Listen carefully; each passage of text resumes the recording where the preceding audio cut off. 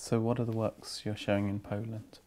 The starting point is Ted Hughes' poem Thrushes, the part about the shark being compared to Mozart. And part of the reason to show it in Poland now is that because of Damien Hirst being in the show, and he's probably as an art reference in sharks, he's probably the one that immediately springs to mind. But it's more about my attraction to the poem, and that section is where he describes Mozart's method as being shark-like, so having an instinct which makes the most direct route towards something, and I suppose an ongoing interest in the parameters that artists have that they set up in those studios and the methods that they use, and that just being quite an interesting analogy, I thought. Do you use kind of literary references a lot in your work? Is that quite often a kind of catalyst, or? It has been more, though, for structuring things.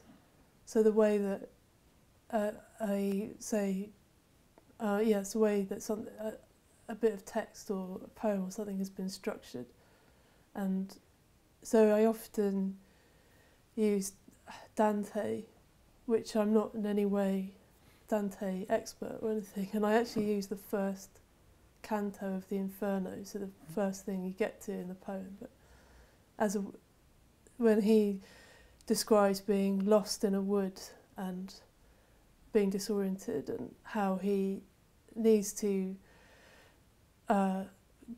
he's reached it's sort of his midlife crisis moment is a way of sort of reading it, and that at that time he has to go round it in some way. And I've often thought that that could be a good way of thinking about a room that's full of objects, that when you go into it as a viewer, you're in a sort of crisis-like state of not really knowing what everything is, but also the way that you might walk around and look at things. So, but I kind of maybe use literature in a very light way. Your idea of considering the viewer from kind of the start or from the onset, you kind of see how you scale things up, and they're scaled up in relation to real life, but they're also scaled up and kind of gigantic compared to the viewer, or the viewer's perspective.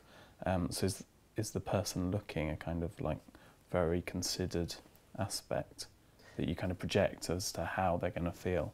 I think maybe I've been very influenced by dream sequences in films. I think it's something to do with using an odd scale for something to suggest that you're looking at a kind of state of mind or something, as almost like a Hollywood technique of making things a bit weird. What's your interest in biographies? You kind of make these sculptural renditions of celebrity biographies. Where did that come from, and what are they about? Yeah, well, the first one was the Michael Johnson one that was in the Hayward show, and that was given to me, the real book was given to me genuinely by a friend who actually loves the book. So it's self-help literature. But he sort of talks a lot about parenting in it, and I think all of the self-help books use that in some way, as if they're a kind of stand-in for people who haven't had good parenting.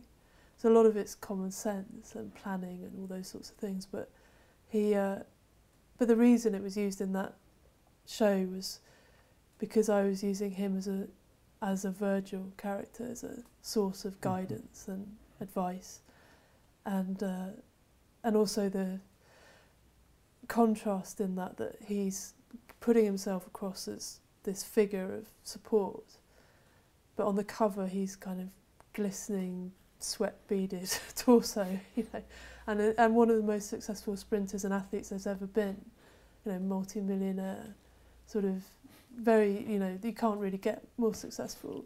So I just wasn't imagining people who are actually in a, you know, again in a state of crisis, reaching out for something, and what they reach for is this sort of superhuman who then is, you know, saying, well, I understand, this is how you go about it. They're kind of celebrities, and there's kind of links with this consumption, this idea of consumption.